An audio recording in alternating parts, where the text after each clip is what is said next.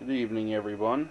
This is a test of the Quad 445 module I just completed. The module kit is actually provided by microlaserlabs.com, and this is a finished kit.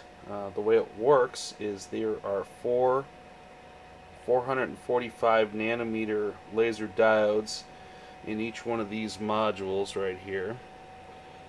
And basically it combines all four of those beams into one beam using mirrors and a PBS cube. A PBS cube is basically just a polarizing beam splitter cube, but instead of splitting the beam, we're actually combining the beam using the polarization of the laser diodes to make that effect happen.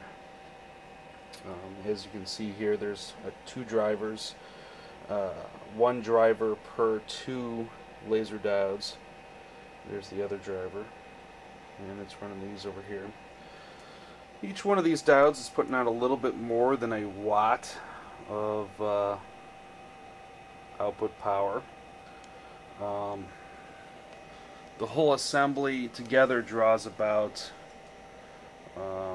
6 amps at 12 volts to run, and they got my little laser bugs on there. There they are, complete with laser orbs, as you can see.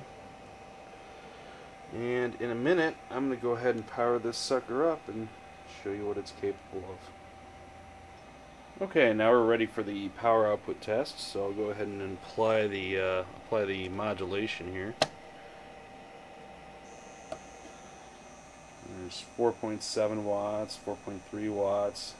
Power goes down as the laser modules heat up, but generally makes right around 4 watts.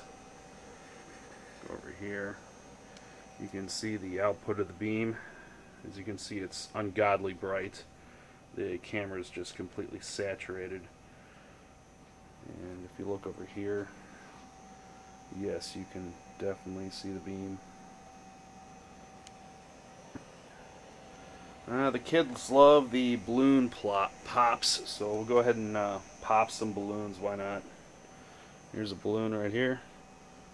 Oh, that popped. Here's another balloon right here. Oh, that didn't take very long. How about another balloon? Oh, yeah, it pops balloons. Why light a match when you can light a cigarette?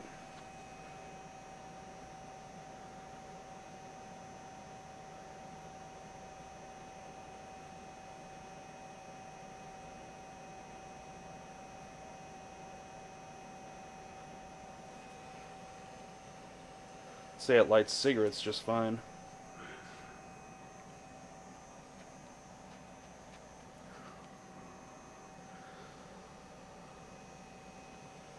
Anyway, that's a 4-watt module right there. That is an absolutely awesome piece of equipment, and runs freaking awesome.